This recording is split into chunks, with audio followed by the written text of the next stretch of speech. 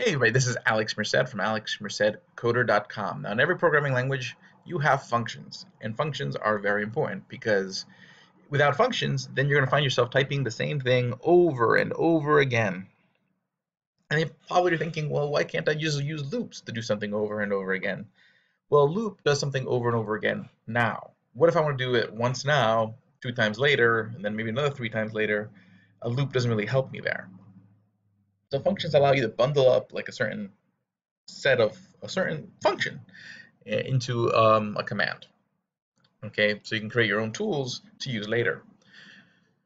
Now, the Ruby syntax is a little odd, and in good and bad ways, depending on what your preference is. But basically, you start off with the keyword def. So, like Python, you start off with the keyword def to define a function, and then you put the name of the function. So, we're going to say, hey, add nums, meaning add numbers. Cool. Now, usually you would have like most languages, you'd put a parentheses here, even though what the parentheses usually mean is parameters, meaning, okay, what kind of variables can the person who uses this function put into the function for the function to do its job? But since this function is first function, we're going to actually say, so let me change the name of this. Let's call this to say hello. This function is not going to take any parameters. Okay, so in that case, in Ruby, you don't actually have to put anything. You just say def say hello. Okay, and then again, just like everything else, everything between that declaration of a variable, the def, and the word end is your function. So in this case, we'll just say puts hello, and then that's my function. And I can now call that function whenever I want. So I can be like, say hello, say hello, say hello. Okay, and then even when I call the function, I don't have to put a parentheses. Usually you'd have to put an empty parentheses just so that way the programming language knows that you're invoking the function. Without the parentheses, it's thinking that you're just referring to the definition of the function. Not in Ruby. In Ruby, you can just do that, and it works. See? Hello, hello, hello. Okay. Which, if Ruby is your first language, then that is nice. You don't have to worry about making all these parentheses. If it's not your first language, it's probably going to take you a while to get used to, not having to put parentheses everywhere. But I could put parameters. So let's say we make this add num again. Add nums for add numbers. And we're going to have two variables, okay, A and B. Cool. So all that's going to happen is that it's going to put A plus B. Cool. And then I hit run. Oh, I actually have to call the function. So add nums. Then I'll do it again. Oh, actually I have to put in the parameters though. Add nums 5, 5. Add nums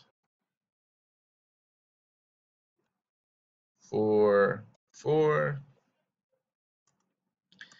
Okay, now say 10 and 8 just adds the two numbers because it does what I told it to do.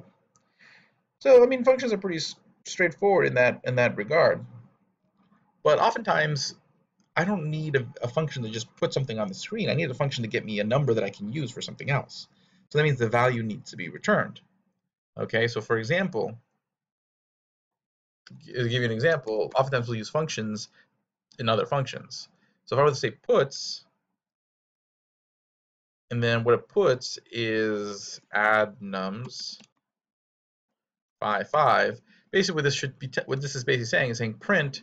Usually, I'm saying puts means print something on the screen, but what it's going to print on the screen is whatever add nums gives back to it, whatever it returns. But add nums right now returns nothing. So even though it's going to print 5, 5, 5 plus 5 on the screen, so it'll print 10. And divide add nums from main object. Did you mean add nums? Oh yeah, capitals. Capitals matter. It's a thing. And but C doesn't print anything else after the 10. So that puts, even though it printed 10, that's not, so if I were to change this to just A plus B, or yeah, we'll just say C equals A plus B, now it's not going to print anything because there's no return value. Why is it still printing 10? Puts add nums 5 by 5. I guess it's automatically is returning the C for. But point is, typically what you would want to do is you want to actually explicitly return the value, return C, okay, which should still result in 10. Okay, so basically what's happening here is saying this new variable C equals A plus B of these two variables, and now when this function ends, please return this value of C, so then it's putting C. Cool. So that's how functions work. So again, the important thing to remember is how to define the function, returning values. Generally, when you return a value, the function ends. So if I were to put code after return C, it probably won't run. Okay, so generally you want to make sure that everything happens before you return the value that you want to happen. And as in Ruby, as in many of the structures, you declare that this is happening, you declare the loop, you declare the if, you declare the function, and then the code ends when you say end very explicitly. So that is that. I'll see you guys in the next video where we'll talk about classes. Have a great day.